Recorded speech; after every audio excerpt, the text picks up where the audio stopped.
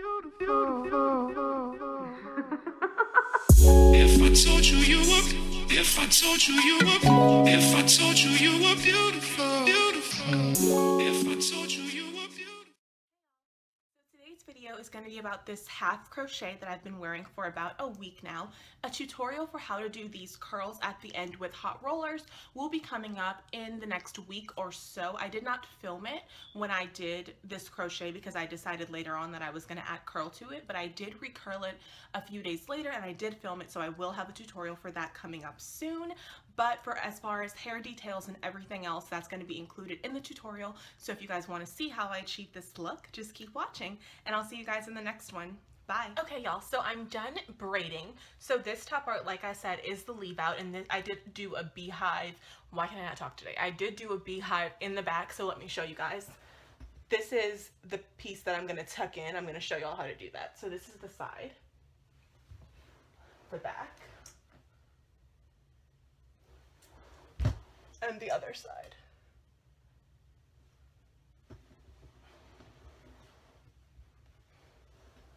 Okay, I hope y'all could see it. So today I'm going to be using a beater instead of a crochet hook. If you watched my very first YouTube video, which was about free tress waterway, oh my gosh, y'all, not even, model twin deep crochet braids, then I told you guys that I used a beater. So I'm going to be using the same beater today. I do not use crochet latch hooks on my real hair. I do use them when I make like wigs, but when I don't like to use it on my real hair because I feel like it snags and it pulls at the hair, and the beater is just better. You can get the beater from usually a beauty supply store. Usually they will have them. If not, you can go to like Michael's or like Hobby Lobby or something, look in the craft section, and they should have them like by the jewelry beads and stuff. And the hair that I'm going to be using today is the Harlem 125 Durban Twist, 14 inches in a 1B. This is what it looks like.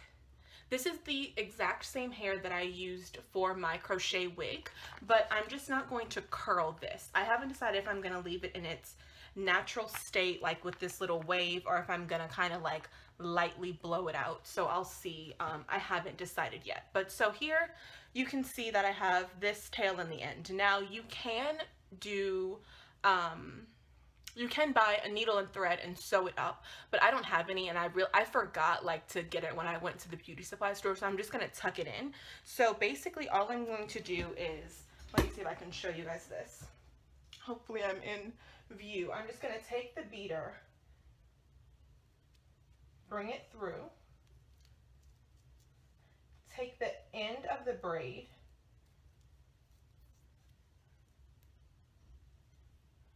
and let's see, it wasn't pulling through. Sometimes the braid is a little thick, so let me try pulling through just on the end.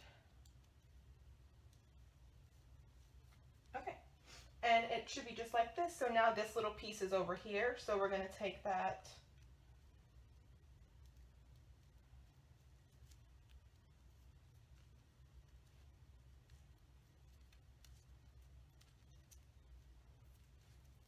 and now it's pulled through again, and then we can do it. That's probably the last time. So you guys can see how it's here, but then it's tucked under here. And then once you install your hair over this, it'll become really secure and it won't slip out or anything. This is the way that I always do my crochet. I've never used a needle and thread to sew up loose ends. I always just lock it in with this beater or crochet hook or whatever you're using. So basically that is it. So I'm going to go ahead and begin the installation. So let me open the pack. Now, like I said, this is 14 inches, and no, I will not be cutting it. So I will not be cutting the hair in half. So just as it comes in the pack, here's one piece. It looks like this. So you can leave it whole, you can rip it in half, in thirds. I think I'm going to try, maybe I'll do half. You have to like pull it. Okay. Sometimes, there we go. This was like a little knot on the end, so I just pulled that off. And then I think I'll do it each piece into fours. So pull again. And the reason this is Durban twist hair. It's really similar to Marley hair. It is soft. If you've used the Cuban twist hair, then you know how extremely coarse that hair is, and this hair is not like that at all. It's a lot softer, so I really like it, and it holds a really, really great curl. If you watched my the wig that I made, the crochet wig that I made, which I will link in the description box below, it's this same hair, and like I said earlier, it is really soft. So starting here, I will just push.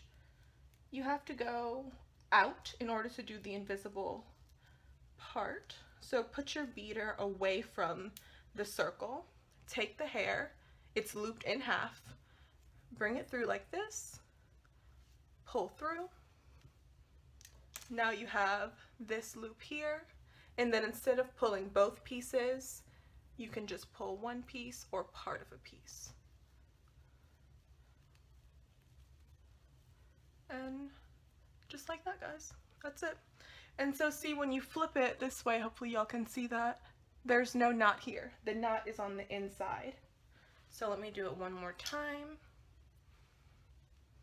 It's really important that you do them close together on the outermost circle so that it looks really natural. You don't want to have like big spaces where, you know, your braids can be seen. So pull through, loop, one piece,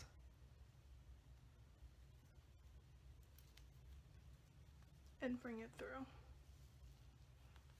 And now you should be able to see better how there's no knot on this outer portion. So I'm going to do this invisible method around the entire outer circle, and then for all the circles that are inner like in this section, I'm just going to do regular, you know, crochet, not invisible, but just pulling both strands through with a knot. And so I bought 3 packs total, but I don't want it to be super big. I have to save 1 pack, or at least a half of a pack, so I can make my bun at the top. And I don't know if I'm going to use 2 full packs, if I'll use a pack and a half, but I'll come back once I have installed this and show you guys.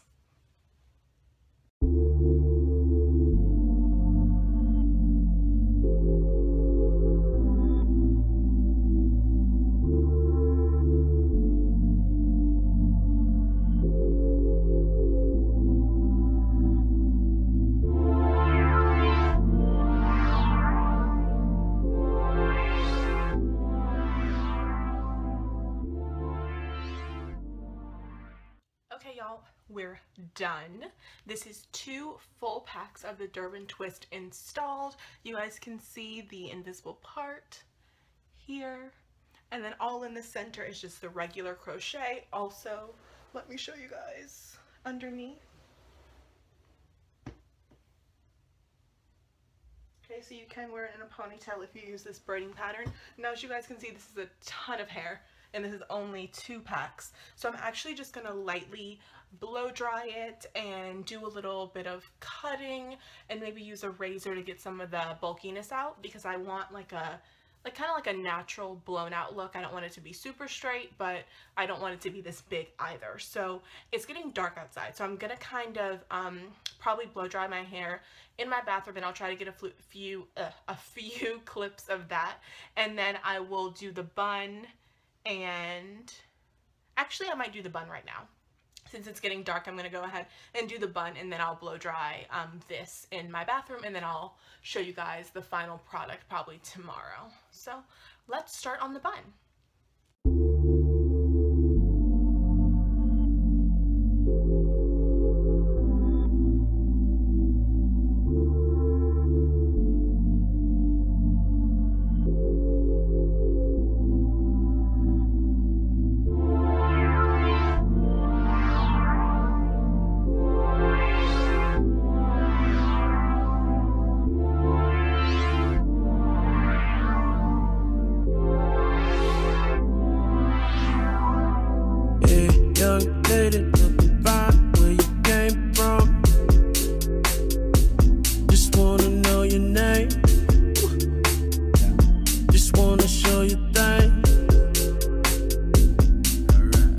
I mean, I would've said that.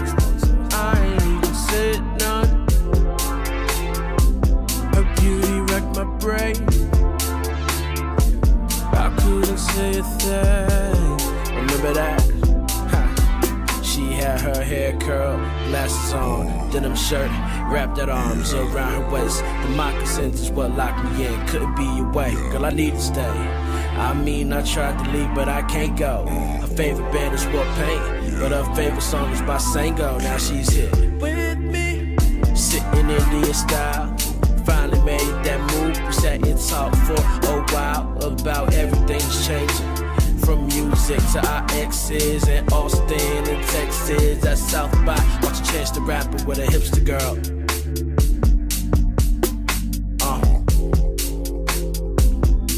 Watching James Blake with a hipster girl. Summer.